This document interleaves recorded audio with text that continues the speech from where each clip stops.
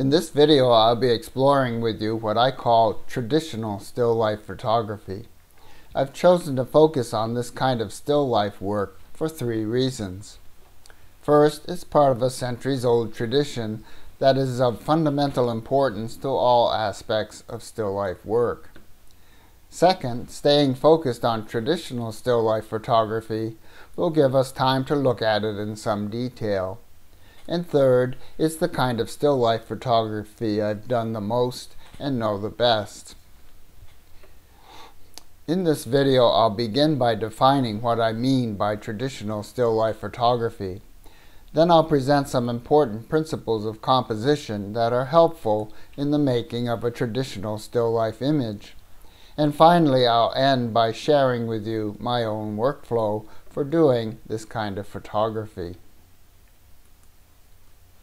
So, what is traditional still life photography? Based on reading I've done and studying what others have to say about the subject, I've put together the following definition for traditional still life photography that attempts to distinguish it from other types of photography. Traditional still life photography is the art of photographing one or more groups of distinct inanimate still objects, intentionally chosen and carefully arranged by the photographer for the purpose of artistic expression. Let me show you three different examples of images that represent the kind of work this definition aims to describe. This photograph is a simple arrangement of everyday objects that one might encounter and enjoy on their coffee break. Sometimes in a still life, there will be subtle elements in the image that remind us of worldly imperfections, like the flower with a broken stem in this image. This arrangement of three iron objects is a bit more abstract. That is, not so much a realistic everyday scene, but more a slightly surreal photographic study of particular aesthetic elements. And this photograph of carefully chosen objects makes an artistic statement through the use of symbols. The skull on the books in this photograph symbolizes the ultimate futility of human thought and knowledge. The disassembled recorder symbolizes the ending of worldly pleasures and diversions. And the wilting flowers symbolize the hard truth of inevitable aging and decay. This photograph is in the Vanita style, an important subcategory of the still life genre, with a long history dating back to the 17th century. Before taking a closer look at our definition of traditional still life photography, let me read it to you one more time. Traditional still life photography is the art of photographing one or more groups of distinct inanimate still objects, intentionally chosen and carefully arranged by the photographer for the purpose of artistic expression. The following implications and assumptions are derived from the details of our definition. 1. A group of objects means at least three objects. 2. Carefully arranged means that the maker of the image has intentionally placed the objects and that the objects are not arranged by accident or by nature or by someone else. 3. Distinct objects means the objects are not all the same. And 4. Still means that there is no actual or implied motion. Let's take a look at a few photographs that I would not consider traditional still lifes and see if we can determine exactly why they don't qualify. There are 4 questions we can ask about each of these images that are based on the implications and assumptions derived from our definition. A negative answer to any one of the questions means the image is not a traditional still life. It doesn't mean that it's not a good photograph or even a good still life photograph. It just means that it's not a traditional still life photograph as we've defined it. The questions are: 1. Is there a group of at least 3 objects? 2. Are the objects inanimate and motionless? 3. Are the objects distinct, that is, not the same? And 4. Are the objects intentionally arranged by the photographer? In this instance, there's really just one object, a lamp, not a group of objects in this photograph. This photograph fails the first question and is not a traditional still life. When we pose our questions in regard to this photograph, we see that this is clearly a photograph of water in motion. It fails the second question, and so it's not a traditional still life. The kiwi slices are not distinct in this photograph. That is, they are not essentially different from each other. So the photograph fails the third question, and is therefore not a traditional still life. The objects in this photo were not arranged by the photographer. They were a display at a Civil War reenactment. This photograph fails the fourth question, so it's not a traditional still life. Now let's consider a photograph that I do consider to be a traditional still life and ask our questions. Is there a group of at least 3 objects?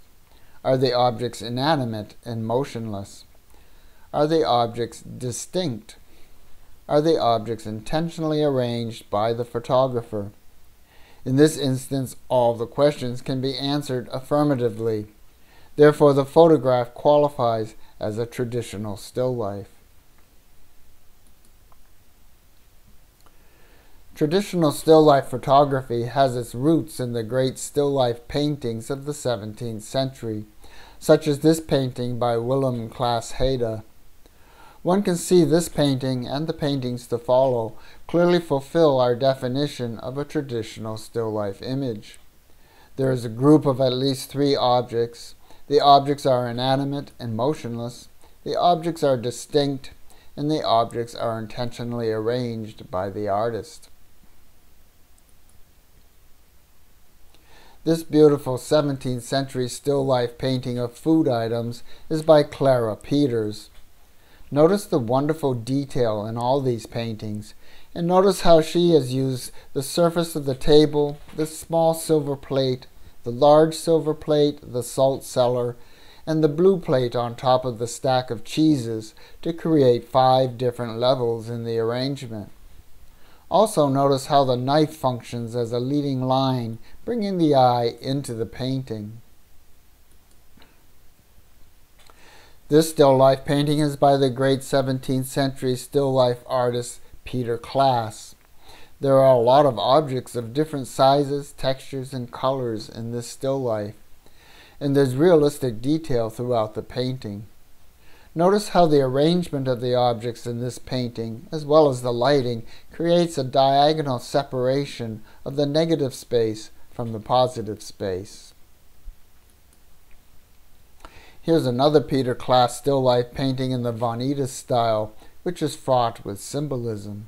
The skull and bone, the extinguished lamp, and the overturned drinking vessel all represent different aspects of death.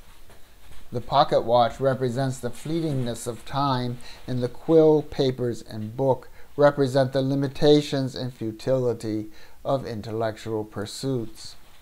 The key in the lower left corner of this painting is said to symbolize the lustful corruption of purity, which is represented by the blue ribbon attached to the key. Notice how the negative space is approximately equal to the positive space in this painting. So now that we know what kind of image we're trying to create with traditional still life photography, we can begin to consider how to assemble and arrange objects in such a way that they will create a well-composed image. Arrangement and composition is really the essence of traditional still life photography.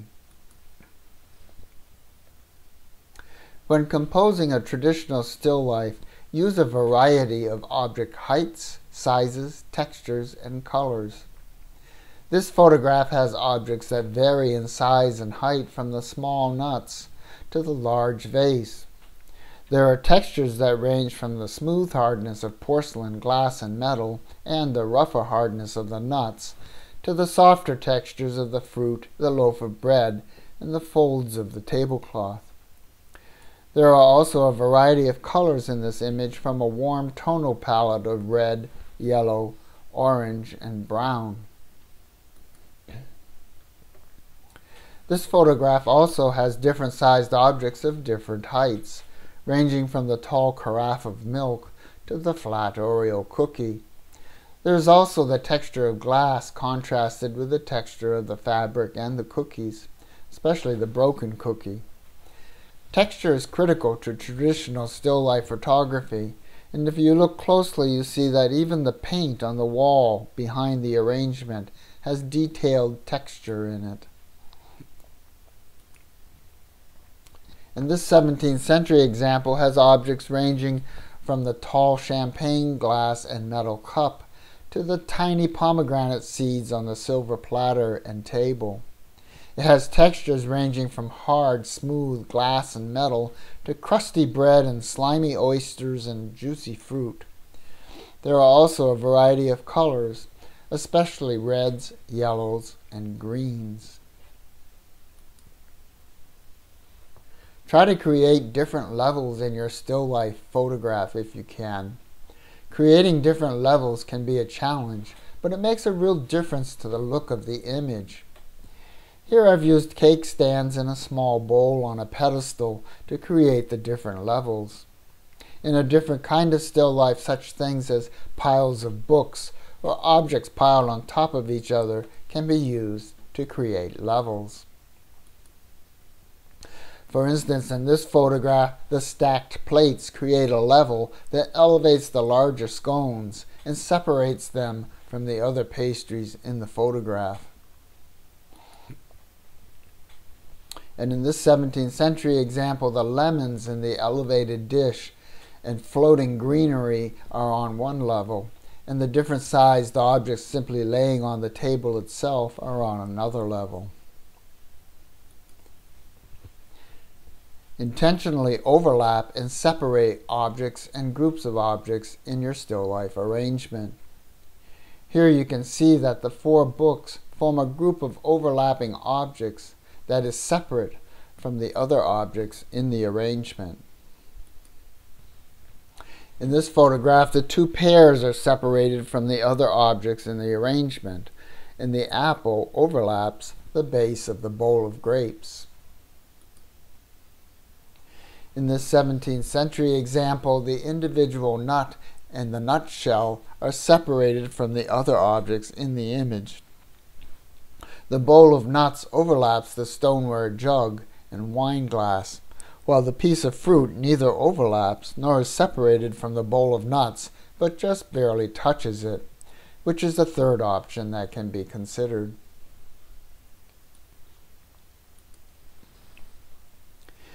Give careful thought to establishing a distinct foreground and background in your still life arrangement. This is very important to creating that classic 17th century traditional still life look. I often use tablecloths of different sorts for my foregrounds, especially if they have a little texture to them, as well as bare tabletops. A plain painted wall can work as a background, as we've seen, though it's not always a particularly interesting background. In this photograph, the background is vinyl floor tiles glued to a piece of plywood. More recently, I've been using wallpaper glued to foam board, and occasionally I paste in backgrounds using Photoshop. This photograph has a background of vintage wallpaper glued to a piece of foam board. The foreground is a panel of wood painted blue to simulate a tabletop. This 17th century example has an unusually light background with architectural detail, and a foreground of a green tablecloth and a very large white napkin, with lots of light and shadow detail in the folds of the fabric. It's good to have this kind of detail in the foregrounds and backgrounds of this artistic style. Place objects at several different depths into the scene when you're arranging your still life. It's important to give your traditional still life photograph a three-dimensional feel. Placing objects at different depths into the scene will help do this. Here the objects are placed in the arrangement from the very front of the scene to the back, and the lemon peel and part of the silver plate are even forward of the tablecloth foreground, similar to many 17th century paintings, thereby creating an even stronger three-dimensional feel to the photograph, and also a sense of instability that metaphorically represents the precariousness of all worldly things. In this 17th century example, the objects range from the salt cellar at the back of the table to the knife and silver platter that are partly off the front edge of the table, as in the previous image, and there are several objects in between these two extremes. Use negative space, diagonals, leading lines, proximity, and color to guide the eye through your image. In this photograph, there's quite a bit of negative space. Leaving a substantial amount of negative space in still lifes was common in the 17th century, and seems to work well for traditional still lifes in general. The shadowy quality of the negative space in this photograph helps bring the eye to the light of the positive space. In general, the photograph is bisected diagonally, which makes the composition a bit more dynamic, and once again was common in the 17th century and works well with many still life photographs. The apple and orange are in close proximity, making this an area of stronger interest in the image. Similarly, the bright colors of these two objects attracts the eye to this part of the photograph. In this image, notice how the leading line of the wooden spoon brings the eye into the arrangement. This 17th century example captures the eye initially with a large pewter pitcher. The eye is then attracted to the color of the bowl of glowing embers and to the glass of beer that is in close proximity. As the eye continues its rightward momentum to the matchsticks, it encounters clay pipes and a carefully placed matchstick that form leading lines back through the center of the image to the tobacco wrapped in paper, which seems to be the actual focus of the image. As you can see, there's a great deal that can be learned about arrangement and composition from carefully studying these masterful 17th century still life paintings. It's important to use fairly strong directional light in your traditional still life photograph and to include shadow elements. The look we typically want is bright, direct or indirect sunlight streaming in through a window or doorway onto your arrangement. You don't need elaborate lighting to do traditional still life photography. In this photograph and in most of the photographs you are seeing, I use a single LED light source. In 17th century still life paintings, you often see a diagonal line separating dark negative space from light or positive space. A similar effect is seen in this photograph. In this case, the effect was created by flagging or blocking some of the light from falling on the background of the arrangement with a large piece of cardboard. This effect can also, under the right circumstances, be created in Photoshop or Lightroom during post-processing using the gradient tool. For the sake of convenience and control, I generally use artificial continuous lighting for still lifes. However, it's entirely possible to do traditional still life photography with only natural light. This image was made with no artificial lighting, only direct sunlight streaming through a northwest window in the late afternoon.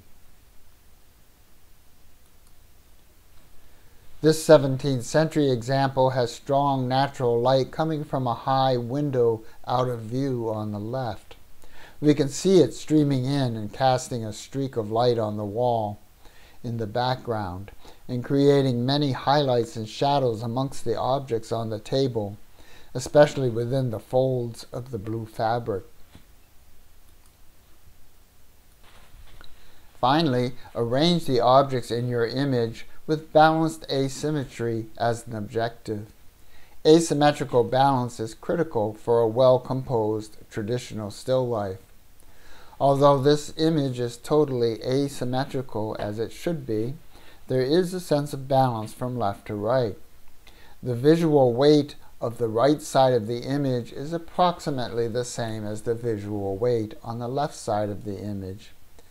This is because that even though the objects on the right side are smaller, there are 3 objects rather than 2, and 2 of the 3 objects are towards the front of the image.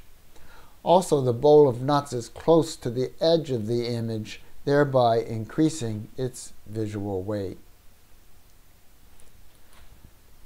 Ideally, in an asymmetrically balanced image, there should be 3 destinations for the eye to visit as it travels the image. The first destination is known as the dominant form. In this case, it's the Buddha statue because it's large and is forward of the dried flower arrangement. The second destination is known as the subdominant form, and in this case, it's the bowl of nuts, again because it's forward of the wooden case and because of the lighting. The final destination is the subordinate form, in this case the incense bowl and the burning incense, which is the focal point of the image. In a well-composed, asymmetrically balanced image, the eye is led from the obvious to the more subtle. It's desirable to have the eye cover a significant amount of the image's real estate in this 3-point journey. So it's good to have the dominant form well to one side, and to have the subdominant form near a point of balance on the other side, and then to have the subordinate form somewhere between the 2. This second example of balanced asymmetry is easy to analyze as there's only 3 groups of objects. The large bag of dog food is clearly the dominant form. The 3 cans on the other side of the image are the subdominant form, and the dish between the 2 is the subordinate form. The image is more or less balanced as there are more objects on the right, even though they are smaller. Also, the heavy weight of the bag of dog food is somewhat centralized because it leans into the overall arrangement. And the dish of dog food in front of it pulls the weight of the left-hand side of the image toward the center of the image. In this 17th century example of balanced asymmetry, the large roamer containing wine on the left is clearly the dominant form due to its size. The roll on the right is the subdominant form because of its color, the lighting, and its placement on the far right. And the lemon is the subordinate form due to its placement between the dominant and subdominant forms, the lighting once again, and its forward placement in the image. Now that we know some of the principles for arranging and composing our image, we can begin to talk about the actual process or workflow of making a traditional still life photograph. Before we begin though, this is what you will need for equipment for making your photograph. You will need a camera that can be focused with an appropriate lens. My experience has been that a normal or portrait lens works well for this kind of photography. With a crop sensor camera, this would be a 35mm or 50mm lens. And with a full frame camera, it would be a 50mm or 85mm lens. In traditional still life photography, you will be taking multiple images that need to be perfectly aligned and merged, so a tripod is critical for this work. If you have a cable release for your camera and can set the mirror in the up position before taking each image, this will also help make perfect images with no motion blur. Some kind of directional lighting will need to be available. I personally like to use continuous lighting. Because our arrangement is by definition motionless and we can make long exposures, lighting of modest intensity is not a problem. You will need a background and a foreground. For a background, you can either choose something existing like a wall, or you can create a backdrop using materials and a support.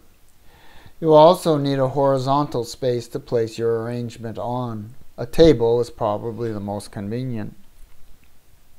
Of course, you'll need to select objects and props for the image, and finally, you will need post-processing software, such as Photoshop or Photoshop and Lightroom. It's essential that the software can do focus stacking.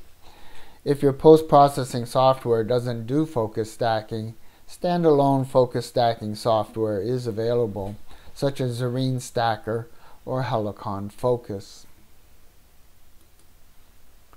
So now we can begin looking at the overall workflow. The first 6 steps to creating a traditional still life image are pretty straightforward and are primarily concerned with composing and arranging your image. The last 4 steps, though, are more technical and involve post-processing images. I'll be showing you how to work with raw images in these last 4 steps, but please know that these steps can also be done with JPEG images, but of course with less personal control over the final results. So, step 1 of our workflow is to choose a variety of objects with a theme, mood, story, or concept in mind. Remember, artistic expression is why we do traditional still life photography in the first place, and in fact is an important part of the definition of traditional still life photography. In this case, the objects chosen are around the theme or concept of a good, wholesome breakfast. Step 2 is to choose a distinctive foreground and background, and to put them in place. The foreground and background should have some relationship to the objects in your arrangement and contribute to the overall intent of your image. In this case, I've chosen vintage wallpaper and a checkered tablecloth to reinforce the simple, wholesome country kitchen quality I have in mind for this image. Step 3 is to arrange the objects in groups, with the objects at different depths and heights within the arrangement. Step 4 is to adjust the groupings for good overall composition. Notice that there are different heights, colors, and textures to the objects in this arrangement, and that the objects are arranged with a dominant group, a subdominant group, and a subordinate group. Step 5 is to arrange the lighting so that it's strong and directional. Here you can see the use of a large cardboard flag to cast a dramatic shadow on the background. Step 6 is to check and adjust the composition of the image looking through the camera. This is because looking through the lens of your camera will give quite a different perspective of the arrangement. Step 7 is to make several separate images of your arrangement, moving the focus point deeper into the arrangement in small increments with each image, in preparation for focus stacking. Let's pause for a moment and talk about focus stacking. Focus stacking is a digital image processing technique where multiple source images with limited depths of field are combined to create a new resultant image with an extended depth of field. Each of the source images intentionally has a different part of what is being photographed in focus. The resultant image is simply the different in-focus areas of those images stitched together to form an image that is more completely focused overall. The next few slides will help to clarify this process. Let's start with our objective. This 17th century still life painting by Peter Class is the look we want to end up with. Everything is equally in focus in this painting, from front to back and side to side. But as you probably know, this is not so easy to achieve in photography. Because of the nature of lenses, without the intervention of focus stacking, some parts of a photographic image will always be less in focus than others, at least to some degree, depending on the situation, the particular lens, and the settings being used. A quick example, in this photograph shot at an aperture of f5.6, with a 50mm lens on a crop sensor DSLR, only the foreground is in focus. In this refocused new photo of the same arrangement, using the same lens and aperture, only the caraway and coriander bottles and the measuring spoons are in focus. In this photo, only the chili powder and salt are in focus. And in this photo, only the basil and wallpaper are in focus. However, if we focus stack the 4 photos and make a new image using only the in-focus parts of the 4 photos, we get this as a result. Everything is in focus, just like it was in the Peter Class painting. So it's in preparation for this that we're taking several separate exposures in step 7 and moving the focus point back very slightly in each exposure.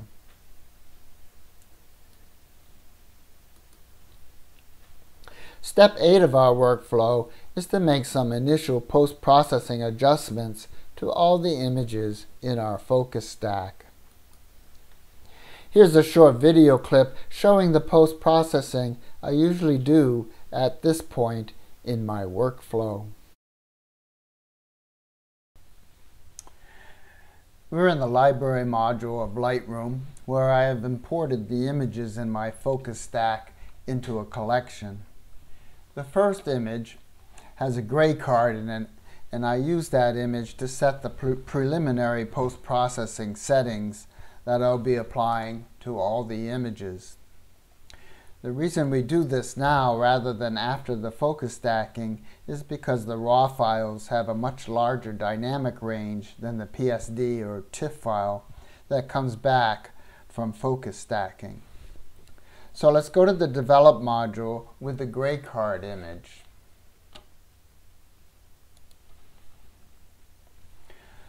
The first thing I want to do is to set my white balance by taking the eyedropper tool and clicking on the gray card.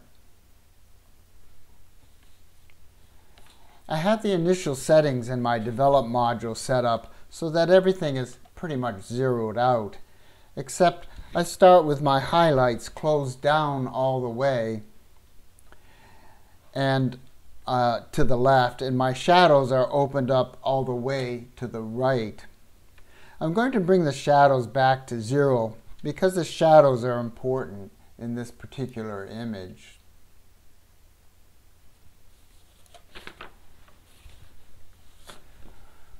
Looking at the histogram, my blacks seem to be okay, set at 0, but the whites need to be brought up to maybe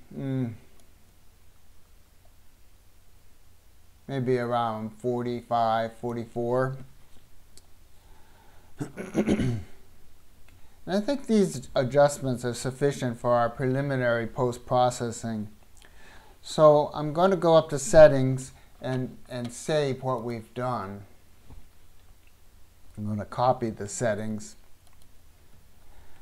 Now I'm going to go back to the Library module. and apply them to the other images.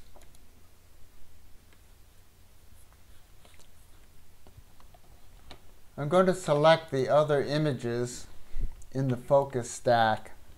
Then I'm going to go up to Photo to Develop Settings. And now I'm going to paste those settings that we did to the gray card image into the other images in my focus stack. Now that that's been done, I simply need to make sure all the images I want in my focus stack are selected. And then I go up to Photo and I select Edit In. And I'm going to Photoshop, but I want to go down to the bottom and open all these images as layers in Photoshop. This will automatically bring us over to Photoshop where we can do our focus stacking.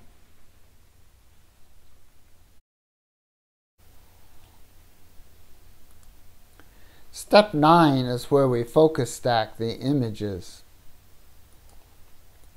This video clip will show how that's done.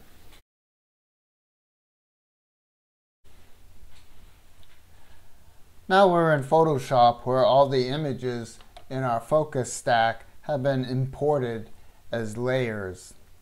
The first thing we need to do is to select all the layers. And then go up to Edit and select Auto Align Layers. We'll use the default projection of Auto, and we won't do any lens correction. Now we click on OK, and Photoshop will go through all these layers and make sure that all the objects in the layers align perfectly with each other. This process takes a while on my computer, so I'll fast forward now through the wait time.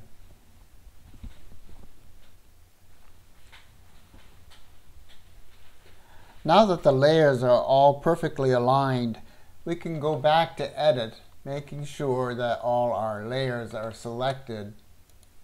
And this time we select Auto Blend Layers. We want to be sure that Stack Images is selected, and this time we want to include the two options at the bottom. Once again, this is going to take a while to accomplish, so I'll fast forward through the processing.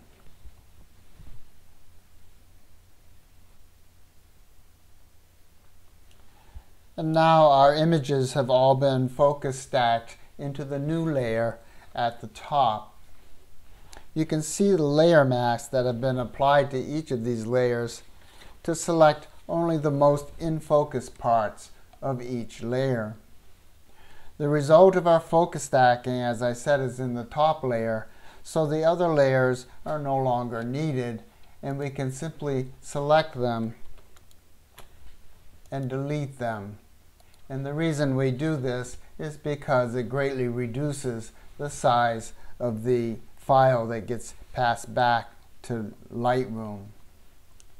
Now all we need to do is select Save, and we'll be back in Lightroom ready to put the finishing touches on the PSD or TIFF file that comes back from Photoshop.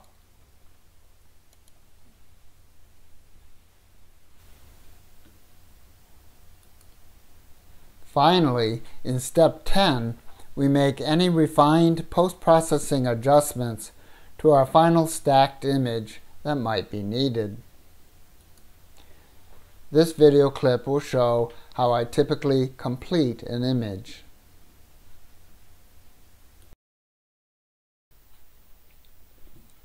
And now we're back in Lightroom. The Focus Stack PSD file from Photoshop comes back highlighted, so it's easy to find. Now I'm going into the Develop module to make our final adjustments.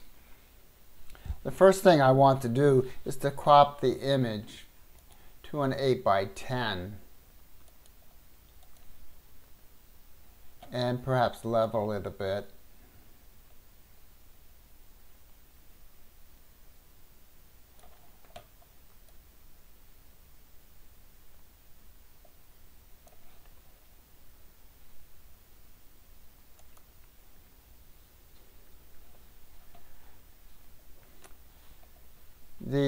the milk bottle is clearly our dominant form in this image, and it's pretty bright, and I think it attracts the eye okay, pretty much as it is.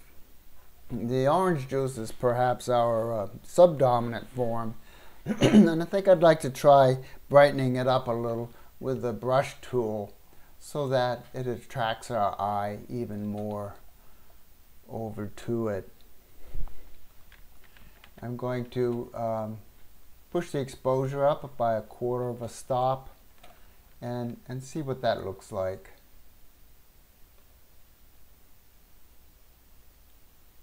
I can already see that it's going to make a subtle but important improvement.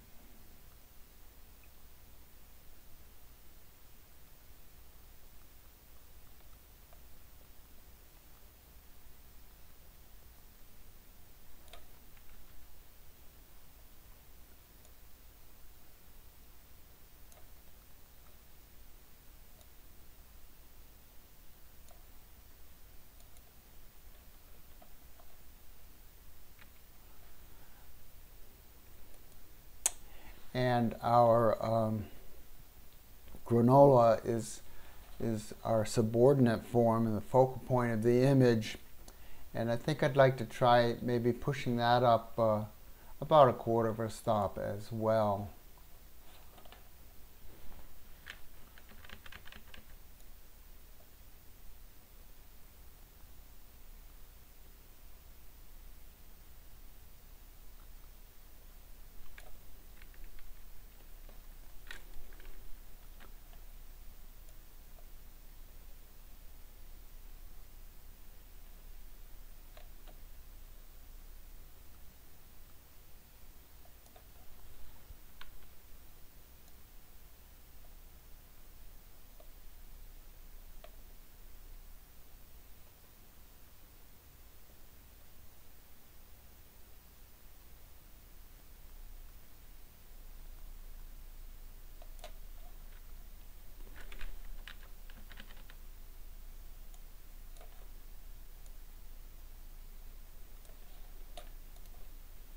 Oh yes, that makes a big difference. So at this point I think I'd like to maybe open the shadows just a little bit so that we can see maybe in here a little bit more. So I'm going to push the shadows up.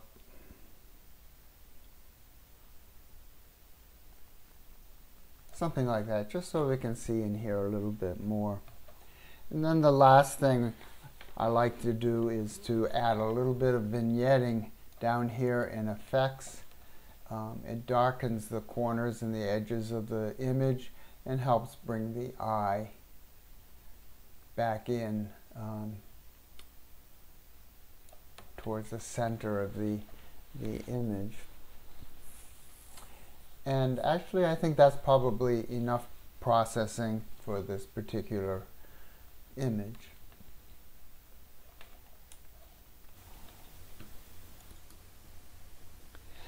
And here it is, our completed traditional still life photograph. It was about 2 years ago that I decided to try doing this kind of photography, and I found that I very much enjoy it. There's still much for me to learn and many skills that I've yet to acquire.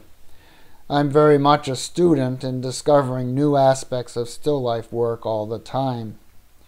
Perhaps that's one reason I don't get tired of doing it. There's something fundamentally satisfying to me in gathering ordinary objects together and doing my best to carefully arrange them into beautifully composed images, like an oil paint artist in a studio might. It's really a much different way of working and seeing than simply going out and taking pictures. I've discovered that in traditional still life photography, each image really is an art project unto itself, involving all that planning, arranging, lighting, post-processing, and more we've been talking about in this video. As many of us have come to know through our own experience, a turning point for any developing photographer is often when we stop taking pictures and start creating photographs. By willingly committing to the meticulous effort needed well before and well after pressing the shutter to get a truly artistic result. Traditional still life photography is certainly one way a photographer can make and sustain that distinguishing commitment. Having said that, I'll end this video with a quote by Matt Hardy. "Beauty can be seen in all things. Seeing and composing the beauty is what separates the snapshot from the photograph."